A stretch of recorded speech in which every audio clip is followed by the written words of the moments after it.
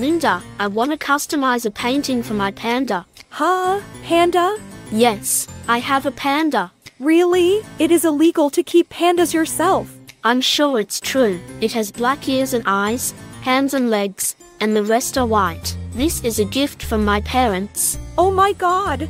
Can I have a chat with your parents?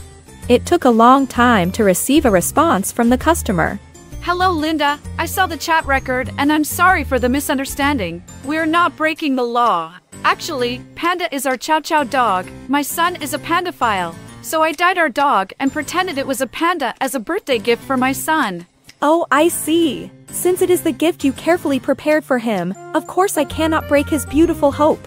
Please tell him that Linda is going to paint a panda for him.